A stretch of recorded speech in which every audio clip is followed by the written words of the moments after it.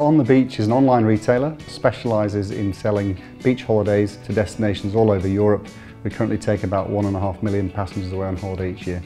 We'd been looking for an online travel business to invest in for some time, and we were introduced to Simon and On the Beach and immediately spotted that they were the first mover in beach holidays online in the UK, and that Simon was a super talented guy. With the growth of the business,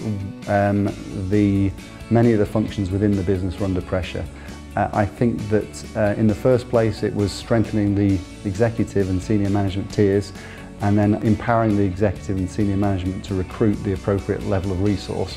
And we clearly need the premises that would house us all, and we moved twice during the Living Bridge time. Simon had benefited greatly from a very close relationship with a local IT agency, but On the Beach began to outgrow that agency enormously.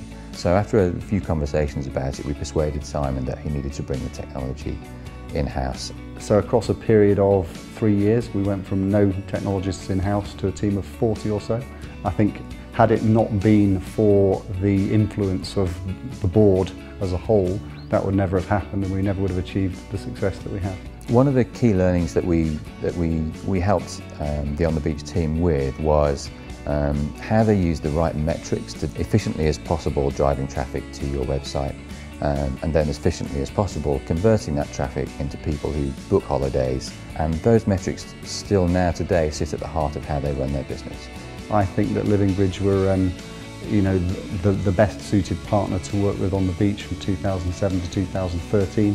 Sort of 4 years later, I still maintain a relationship with them, and the foundations we put in place helped us move on to a listing in 2015 and to where we are today.